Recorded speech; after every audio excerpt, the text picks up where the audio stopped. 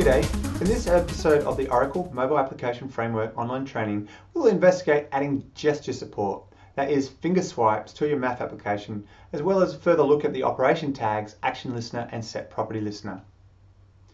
You, like me, have probably had an experience where you've watched a toddler pick up something like an iPad, and with virtually no computer experience, they happily start swiping away and using the application at hand. It's amazing how intuitive smartphones and tablets are, arguably because of the support for finger gestures. I remember when my youngest daughter was 2, having watched her sister use the iPad, her look of confusion when she walked up to the TV and couldn't get it to react to her finger gestures. A remote control just wasn't intuitive to her. Touching and using our fingers since the day we're born is much more intuitive.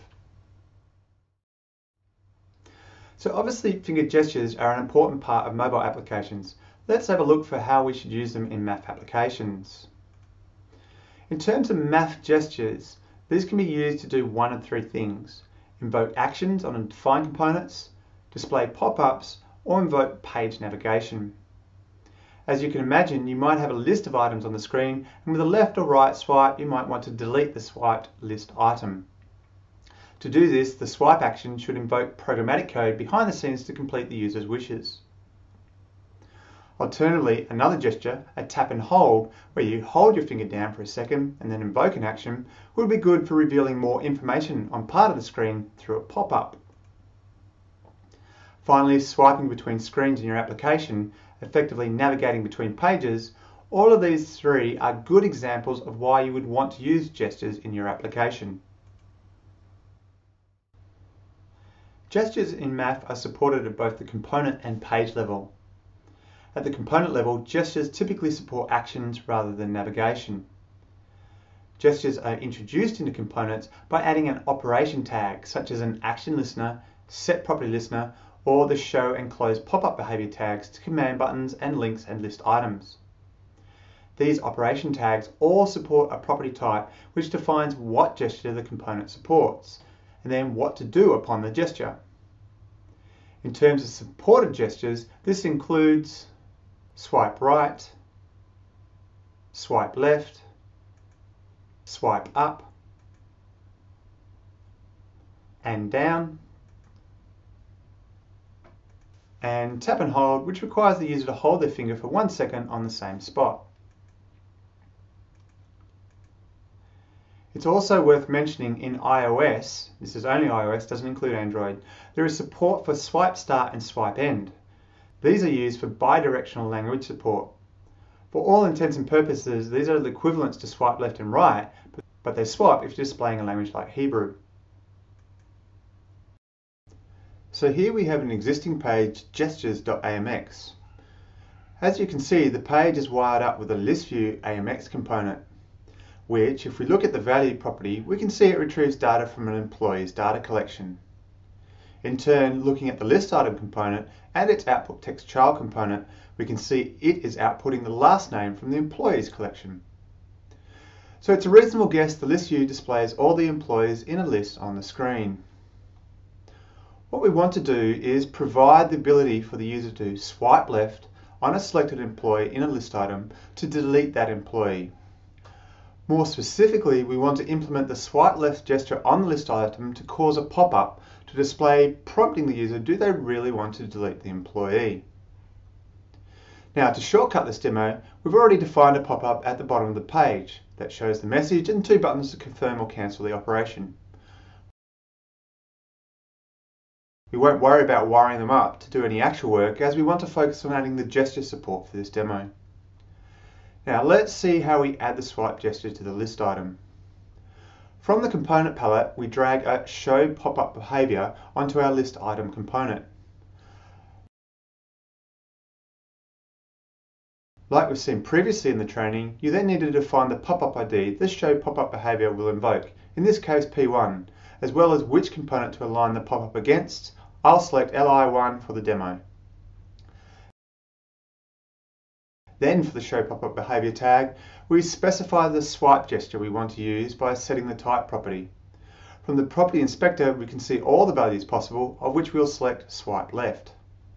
And that's it. That's all we need to do to add gesture support to our page. Putting aside adding gestures to individual components, you can also add gesture support at the page level, which provides page navigation to previous next pages in a task flow. This behavior is added at the AMX view level using a navigation drag behavior tag. The navigation drag behavior tag, if added in the AMX view tag, allows the user on swiping left or right to navigate to another page, defined in the parent task flow. It's worth noting that in using this component, it's important to set the associated task flow control flow case transition animation to something visually to represent the swipe left or right. Otherwise, the overall visual effect looks dull or incorrect. Users expect to see that sliding screen. Here we have a pre-existing feature called navigation, containing a similarly named task flow. The task flow is made up of 3 separate pages: a starting page, and page 1 and page 2, which we want to swipe left and right to from the start page. The pages themselves can contain any content, but for purposes of the demonstration here, they simply contain some text to tell the user what page they are currently on.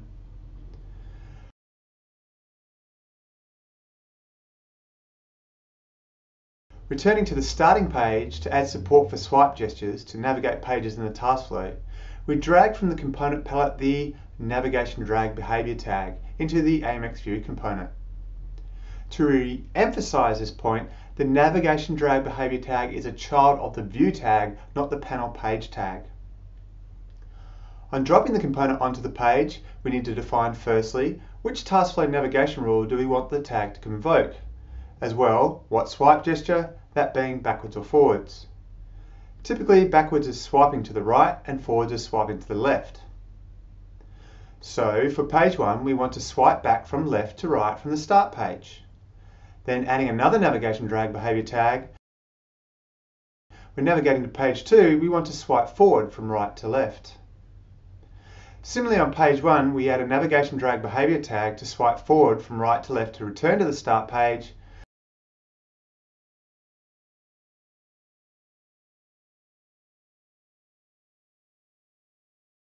And then finally on page 2, we add a navigation drag behavior tag to swipe back from left to right to return to the start page. Now that we've configured the navigation drag behavior tags, let's work on the animations. Returning to the task flow, for each navigation rule, we need to set their transition animation. For go page 1, that's slide right. For go start, that's slide left. Then on the other side for go page 2 is slide left. Then slide right for the remaining option.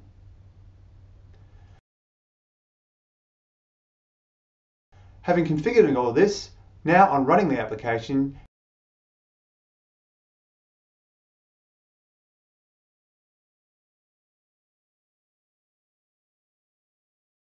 you can see the swipe gesture support as we move from the start page to the first page, back to the start page, then finally to the second page and back again.